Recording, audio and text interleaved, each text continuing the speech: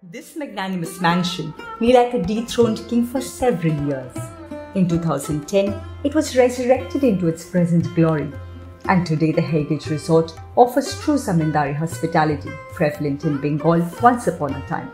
Come, let us take you on a romantic journey through its marbled hallways and grand suites.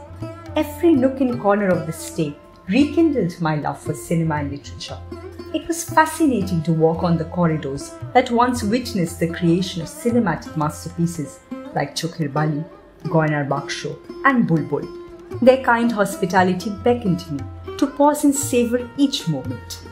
Upholding the Zamindari lifestyle, they pampered their guests with traditional customs such as welcoming aarti and enigmatic shondha at 7 p.m. every night. Their gourmet meals were truly fit for the kings, with mesmerizing views of a fountain rippling the serene waters of a pond. I indulged in a never-ending array of traditional Bengali delicacies, a testament to Bengal's age-old culinary heritage, preserved and cherished for generations. The rooms were a charming fusion of modern comforts and 19th century Bengal aesthetics, with handcrafted four-poster canopy beds, exquisite chandeliers, and tons of amenities. The royal suites featured a massive bathroom with a vintage tub for a luxurious experience.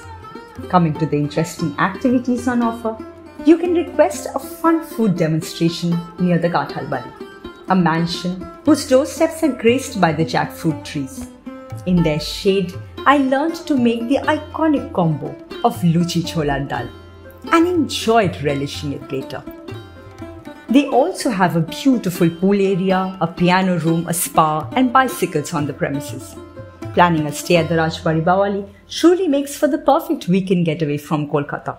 What did you like most about this place? Let us know in the comments below. And subscribe to our channel for more such travel content.